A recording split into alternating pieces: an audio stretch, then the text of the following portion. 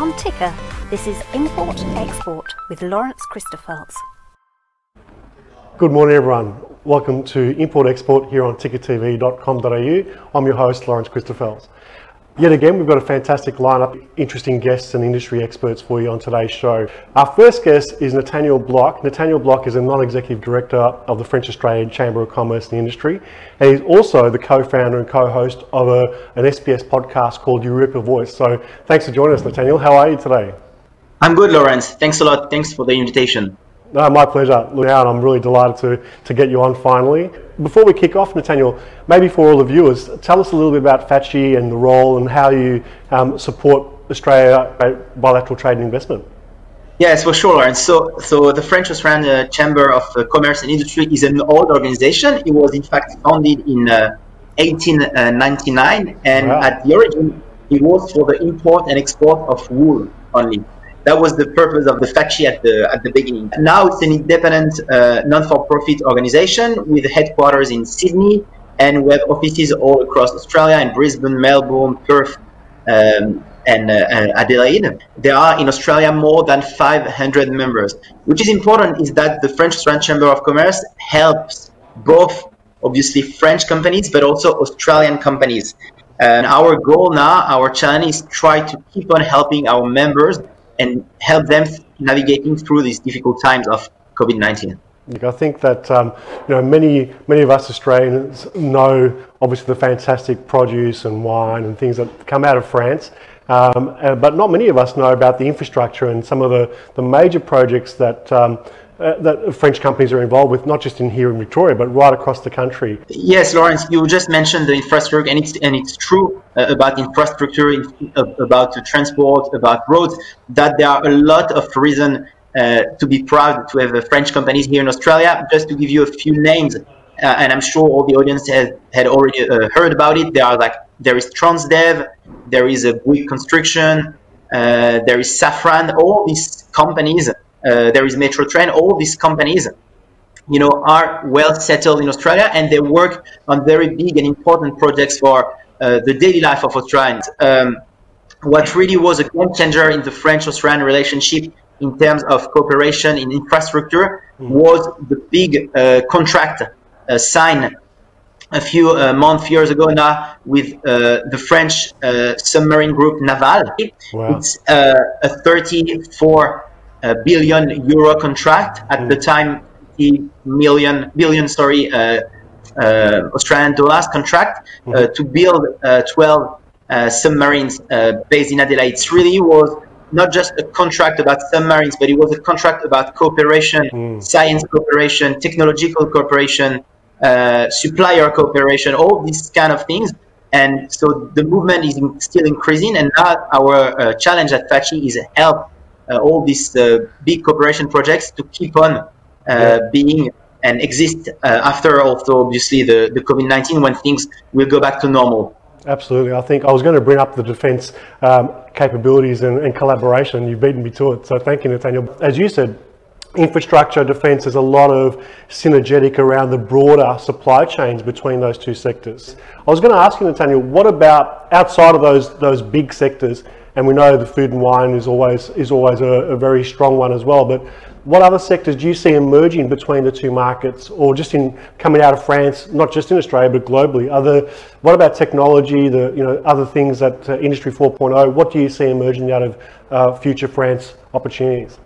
That's a very good question, Lawrence. I think there are but it's still related to the, I would say, to the defense and infrastructure. But in Australia, you have over 600 French companies here that employ more than 70,000 people. So you have place for everyone. But I would say that if I want to talk about another sector, the tech, the data sector is also an object of more and more cooperation between France and Australia. And just in the last month, you had a couple of French company that settled in Australia or that opened a new office. And I think, all this tech along the infrastructure and along, I would say, the harder industry will be very crucial in the French-Australian relationship. And I think also, and it's because of what happened with COVID-19, with all the kind of, working remotely, not being able to go necessarily on site, all these things related to data-driven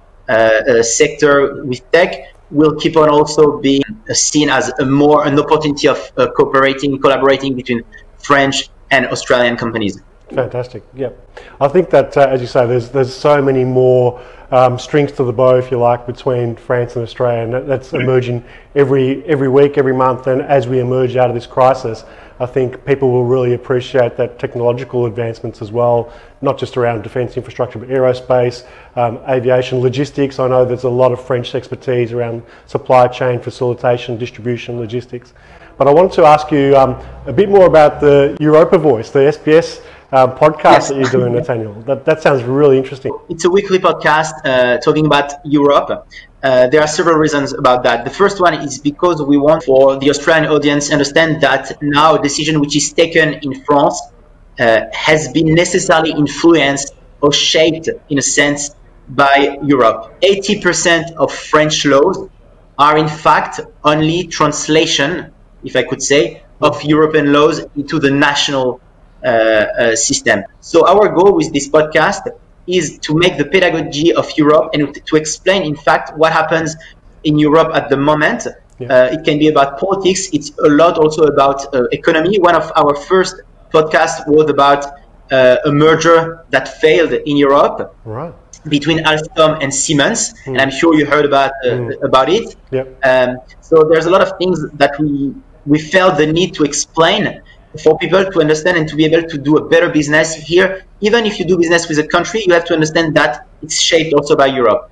And if I just take again the example and the very topical example of COVID-19, obviously every country is independent to shape and to draw the exit strategy, but European Union has released 1 week ago a joint statement about an exit strategy for COVID-19. Why? Because you can't imagine that every country will be totally independent in the exit strategy because borders are so closed. Everything is so imbricated each other. So every country will do what they want, but Europe has to shape the decision, has to give a direction, a guideline, because it will have an impact for all European countries. So that's a bit the interest of the podcast, is to explain why and how Europe is important even in the bilateral trade between Australia and other countries. I think that we're lucky because we are our own island, if you like, but everything that happens in France has a direct impact on Europe as a broader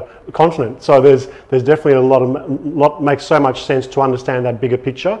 And the podcast, while people are locked away in isolation, it's great ability for them, an opportunity for them to listen to the podcast. If you're looking to go into that European market, to understand the nuances, the laws, the things that worked, the things that didn't work can really make or break your market success, or even just understand how to do business better with France and French companies will be really powerful. And I know you had interviewed a couple of weeks someone from the EABC, the European Australian Chamber of Commerce. That's right. At the moment, there's this framework of the free trade agreement between European Union and Australia, and it's an amazing trade opportunity for both entities. For Australia, it's the access of 600 million people market, which is the biggest market almost in the world. It's also an opportunity to have a strong presence in the Pacific, which will be crucial in the following decades, above all with what happens in China. The fact to have a strong presence in the Pacific is also very important for Europe, and that's why this free trade agreement, which is still into negotiation, there are still rounds of negotiation, is very important. In Europe, we are not used, in fact, to have a lot of free trade agreement because it's a free market, That's why also COVID-19 is quite difficult to understand for people in Europe, because that's the first time, in fact, that people are restricted to travel. Goods are restricted to go from one country to another. But for a country such as Australia, obviously, negotiating free trade agreement is something that you do on, I would say, almost on a daily basis. Great. I really appreciate you coming on the show this morning finally, and we'll get you on again very soon, because as those FTA discussions continue to progress, I'd love to get a whole range of new perspectives on that as well. Thanks again so much for this morning. We're going to be checking out that podcast and look forward to speaking to you again very soon, Natanael. Thanks so much. Thanks, Lawrence. Thanks a lot. Great.